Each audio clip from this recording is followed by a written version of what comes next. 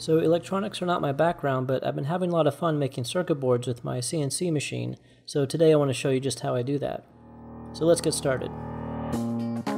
You can make a circuit board using a CNC machine to drill around the traces, a drill bit to drill the holes, an engraver to cut out the board, and then you can solder on components and it should work. Another method is to use a permanent marker to draw the traces, a drill bit to drill the holes, an engraver to cut out the board, and then you can use chemicals to remove the copper, rubbing alcohol to remove the permanent marker. Today I want to go over this method. I designed a special device to help hold the permanent marker, and I'll leave a link to it in the description.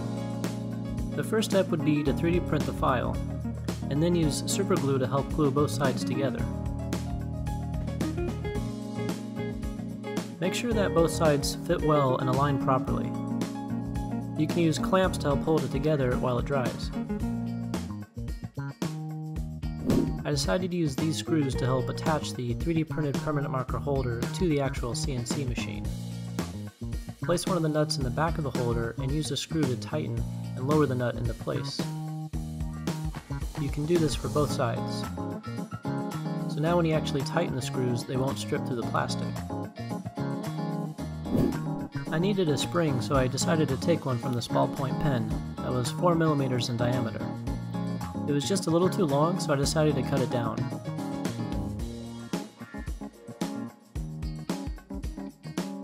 This spring will then go into the smallest of the 3D printed pieces, and then that will go into the bottom of the holder. I tested several permanent markers, but this one seemed to flow out the best and stay on the copper longer. You can place it in the 3D printed holder by pulling back on the spring. With the spring in place, I can keep a consistent pressure of the pen to the board. Without the spring, if the board wasn't 100% level, then I risked the pen being too far away or too close, either drawing the lines too thin or not at all, or the pen being too close and risking breaking the tip. I'd like to say I nailed this design first try, but as always I had to fail. A lot. So here's my CNC machine. I had a previous video on the assembly and how I print using this machine, so I recommend watching that video too. You can now attach the pen by tightening the screws and making sure the holder is firmly in place. The ink will stick better to the copper if we wash it first with soap and water and rubbing alcohol. I then cut some scrap wood to the same dimension to place underneath the copper board so I don't end up drilling into the machine. Make sure that it's firmly tightened down so it doesn't shift while we're drilling. I used Express PCB to actually design the layout of the circuit and export a DXF file. I realized the DXF file stores the shape and position data, so then wrote some software that will read in that information and export the proper file types that I can bring into Gcam. Where in Gcam I can set the machine settings like cut depth and speed and height, and then I take those files and bring them into GBRL control, which actually sends information directly to the CNC machine. I can start with the first layer, which is drawing the traces.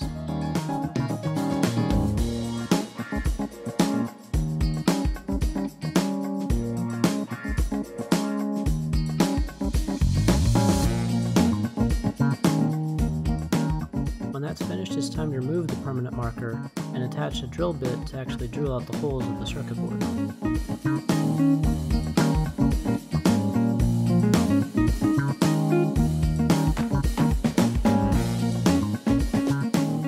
And then at last I use an engraving bit that will cut around the perimeter of the circuit board.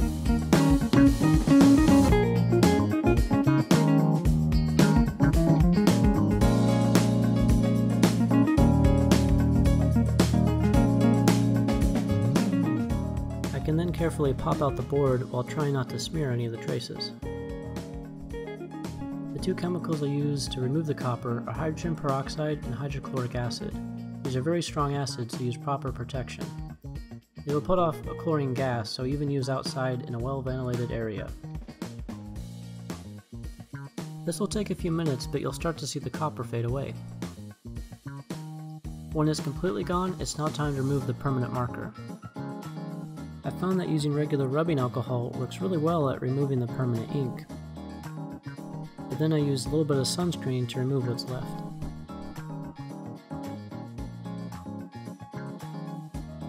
After rinsing this off, the board should now be ready for soldering. And to help me solder, I found this PCB holder on Thingiverse that I was able to 3D print. And it's really helpful that it clamps and holds the board. It has an arm that holds pressure down on the component, and then you can easily rotate this around to solder with both your hands free, which I found very helpful and highly recommend something like this for you. With this project completed, the next thing I'm working on is a 3D printed marker that would insert just like a drill bit. But that'll be for a later video. Thank you so much for watching this, and see you next time.